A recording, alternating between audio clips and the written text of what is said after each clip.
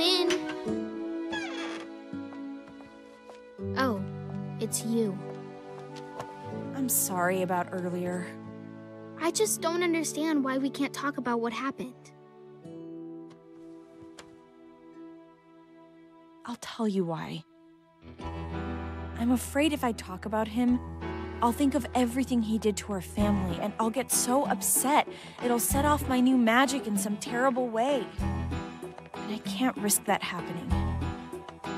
Since the moment I fell into the crystal well, whenever my emotions swell, I set off a magic spell.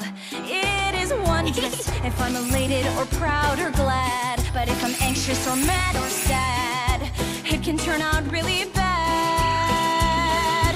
The only thing to do to keep those around me safe is lock my feelings up inside and make sure they don't escape. I must hide all my emotion, for they cause too much commotion. From now on, stay cool and calm, no waves in this here ocean. So get used to the notion of this new path I have chosen. Keep my feelings to myself, they're better left unspoken. There's one topic that certainly will make me blue.